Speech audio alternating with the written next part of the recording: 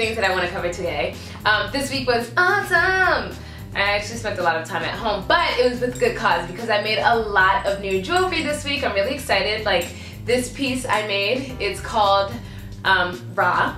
And I also created some earrings. They are called, I'm calling them the Door Knockers 2.0. And then I also created my first body chain of the collection. I'm really excited. It's one of a kind. But I'm definitely going to be adding some more to the collection. So definitely stay tuned for that. And then I also created a new piece called Majesty. If you guys like these pieces or any of the other pieces, please check out my jewelry site, www.quericaliverage.com, and pick up a piece for yourself or somebody that you think deserves it. Treat yourself. So, item number 2 on that agenda is something that I had on my mind all week to speak about. So, I was listening to the radio while I was like lotioning up one day, you know, I was getting ready to go out, and I hear a new Usher song, and I'm like, oh, this is good. So I start like, I felt my shoulders going, then I felt my hips going, toes were tapping, but then I start listening to the words because I feel like words in songs are really, really important. The song is called I Don't Mind, but I do mind because the words are horrible.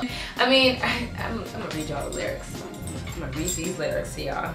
Shawty, I don't mind.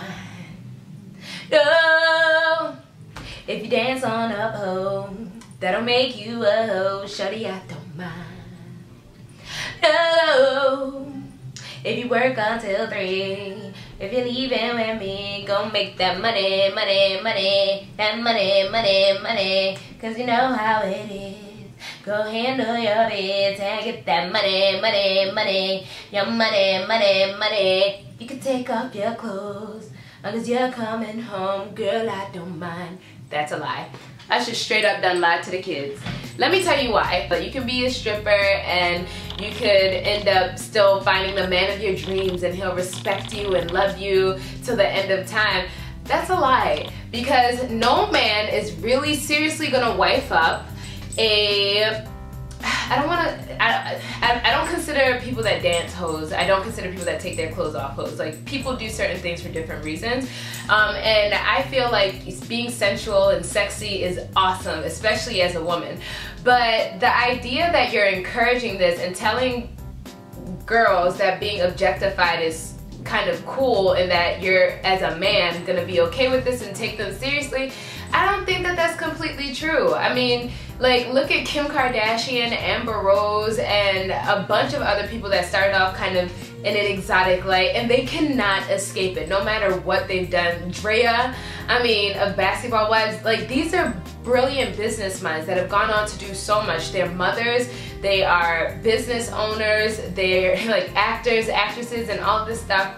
Yet they cannot escape the way that they started off. Kim Kardashian had a sex tape and Amber Rose was a stripper. Like, music is one of the most impressionable forms of art that affects like the youth. It really, really permeates us at our being. I feel like if you're gonna be the role of an artist, take some caution. I really do support the creative process. I support freedom of speech, but not when it's gonna have young girls thinking that it's okay to take off your clothes and, you know, twerk all over the place with anybody and everybody, but then you have a man at home and think that he's really gonna be okay with that and not hold it against you at some point, because I feel like that's not true. It's not true. Amber Rose got married to somebody that was the love of her life, and he knew what she was before when she started out. And now they're divorced, and he's throwing it in her face, calling her all types of horrible names. That history is always gonna be there. But those are just my thoughts. That's just my rant. Let me know what you guys think in the comment section below. Do you think that I'm wrong? Do you agree? Is it cool to have lyrics like these in songs, especially when you know that kids are listening to them and that they'll probably pick it up? Alright, so that's the end of my Chatty Sunday, but before I leave, I want to tell you guys what we're going to be up to within the next couple weeks. Next Sunday, I'm really excited. I'm going to be introducing you guys to a good friend of mine, Joya Deze. She's an entrepreneur. She's bomb.com. She is a fashion stylist, a blogger, she's a writer. And to add to the list of the many things that she already does, she's now also an author because she wrote a book about natural hair care, and she's also the owner of a new hairline called Curl Sisters with a blog to go along with it called curlsisters.com. She juggles 18 things and makes it look so easy as she does it. Looking forward to introducing her to you guys. And until later guys, live rich, happy dream chasing, and I'll see you next Sunday.